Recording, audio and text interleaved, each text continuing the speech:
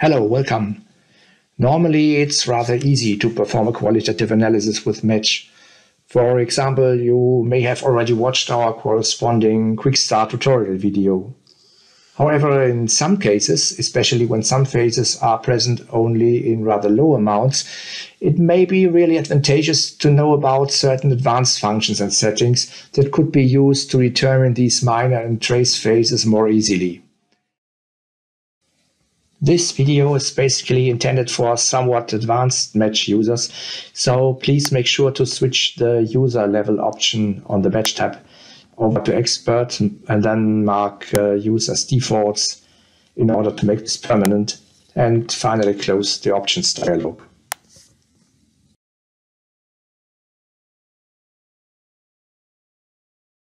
The diffraction data that we will use in this tutorial video are taken from the IUCr CPD Round Robin on Quantitative Phase Analysis that was organized in 2001. These data are still available from the IUCr webpage under the following address. In order to get the data, please click on this Standard Datasets menu on the left-hand side. Scroll down until you reach the individual files and click on this file cpd1c.rd in order to open it. You have to confirm the opening of the file, and as you see on my machine, these .rd files are already linked with match. On your machine you may have to select match as the application to open the file with. As you see, the diffraction data have been imported by now, so we're now ready to start with our analysis. One of the key points for a successful qualitative analysis is the accurate determination of the peak positions and peak intensities. For this, match provides an amplified peak searching algorithm that is combined with profile fitting, and we would like to use this by now to get the maximum accuracy. So we'll go to the pattern menu, peak searching, peak search and fit, or you could also use the keyboard combination Ctrl-Shift-K. Okay, the peak searching has been finished by now. And as you see, the red calculated profile is in very good agreement with the blue experimental diffraction data. Another crucial point for qualitative phase analysis is to use as much additional information about the sample as possible. If you know from X-ray fluorescence spectroscopy that only certain elements are present in your sample, you should use this information here on the right-hand side on the Restraints tab. Let's assume that we know that only light elements as well as calcium, zinc and aluminium are present in our sample. We would like to enter this information here. First of all, we will switch all elements to red in order to exclude them, and then mark those elements that may be present.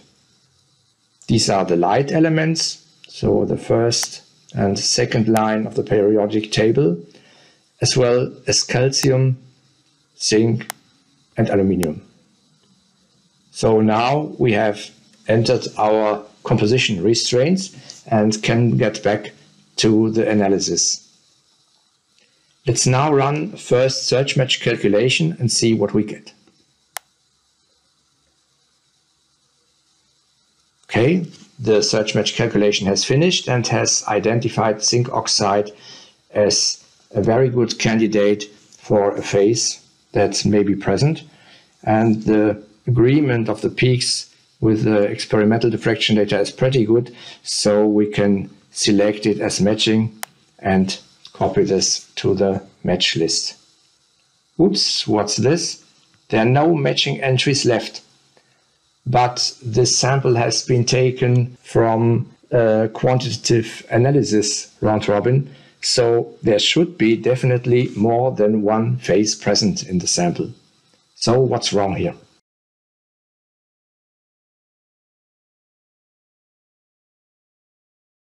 We should now take a closer look at the diffraction data in order to see what's happening. And in order to do so, we will switch over the scaling of the intensity axis to square root of the relative intensities. And as you can see now clearly, there are several peaks that have not been determined by the match peak searching algorithm. So we should increase the sensitivity of the peak searching algorithm in order to also determine these peaks. You can do so, for example, here in the peak searching menu by running the increase sensitivity command, or simply by using the keyboard shortcut F2. At first glance, it looks as if most peaks have been found by now. However, in order to determine trace phases, we should have an even closer look at the data by zooming in and checking if really all diffraction peaks have been detected. And indeed, there are at least 2 peaks that are still missing. So I will switch on the vertical cursor bar and add the peak at this point by keeping the control button pressed and pressing the right mouse button. Now I will go forward and add additional peaks. This one has also not been determined, and I will also add this peak. Press the shift key to move the pattern to the left, and this one is also missing. Okay, as you see, you should walk through the pattern and add peaks that have not been found by the peak searching algorithm in order to get the most from the diffraction data. Let's stop at this point and return back to the full view. And now we will run a search match again. Nothing happened. So obviously, determining the missing peaks was not enough to find the missing phases. What we have to do now is take a closer look at the search match parameters. There's one key functionality called residual searching, which prohibits the determination of additional phases in this context here. Residual searching means that the peak intensities that are already covered by identified phases are no longer taken into account during the search match calculation. So if peaks of major phases also contain minor contributions from trace phases, these phases will be overlooked. We have to switch off the residual searching in order to be able to determine minor and trace phases. An additional important parameter in this context is the preference for single or multiple phases. Normally, match to a certain degree tries to cover all peaks in the experimental diffraction pattern by one or just few phases. In order to prevent match from doing so, you have to move this slider to the right in order to put the maximum weight on multiple phases, so that the coverage of the experimental peaks by a single phase is no longer favored. So, okay, let's close this. I would now like to use a somewhat different approach for qualitative analysis, in the sense that I will now focus on peaks that are not yet covered by selected phases. First of all, I would like to see which peaks are not yet correlated to selected phases. And for this, I can switch on a corresponding graphics option. It's called Display Uncorrelated Peaks. I activate this option and press OK. There are these light orange bars in the background that mark peaks that are not yet identified. So I can now focus on individual peaks by clicking on these orange bars and then running a special variant of the search match calculation that excludes all phases that do not have a peak that is correlated to this experimental peak. So I will run it by now. And we are fortunate, we now get a clear result that aluminum oxide is present in the sample, so we can select it as matching. You can see that the light orange bar behind this peak has been removed due to the fact that it has now been correlated to the aluminum oxide phase. In the candidate list, not much has changed by now because we had deactivated the residual searching, so it doesn't matter if the phase has been identified or not, the contents here will stay the same. Never mind, let's move on to the second unidentified peak, this one, and click on it in order to mark it, and again run this special variant of the search match algorithm in order to see what we get. And we are fortunate again, now we have identified fluoride and we can also select this as matching. As you see now, all these light orange bars in the background have been removed on the left-hand side of or in the main part of the diffraction pattern. So we can now be quite convinced that we have identified all major or all relevant phases. What we can do before finishing the analysis is to run Rietveld refinement to get a better quantitative analysis of our sample. We just use the automatic Rietveld refinement in this case, just to get a first glance at the result. Okay, the Rietveld refinement has converged at a pretty low R factor and chi-square value, so the result seems to be pretty good. And we can now display the report of our finished analysis. Okay, so we have now 94% zinc oxide, 4.3% aluminum oxide and 1.7% calcium fluoride. And we can compare this to the results of the IUCr Round Robin. We'll scroll back and see the measured weights. And we have here aluminum oxide is 5%, zinc oxide about 94%, and calcium fluoride about 1.4%. So we are pretty good with our analysis.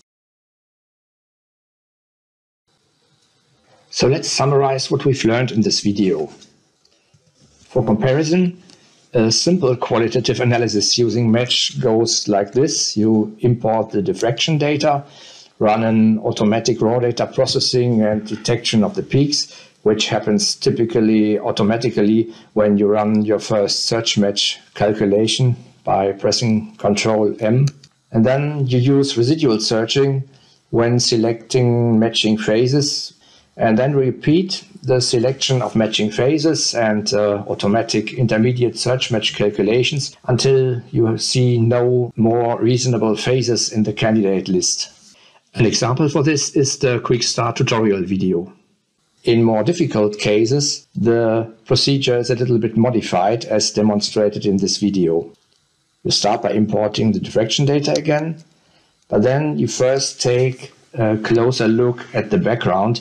This is not shown in this video. And then you run peak searching, preferably by using the amplified version that is combined with profile fitting, for example by pressing Ctrl-Shift-K. Then you check if all peaks have been found in the diffraction pattern and maybe adjust the peak searching sensitivity by pressing F2 or F3.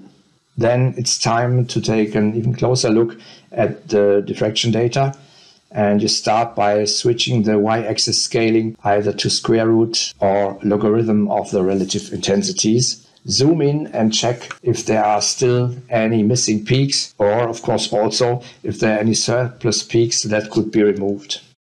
So it's always important to keep in mind that these diffraction peaks, this peak data, are the base on which the search match calculation works.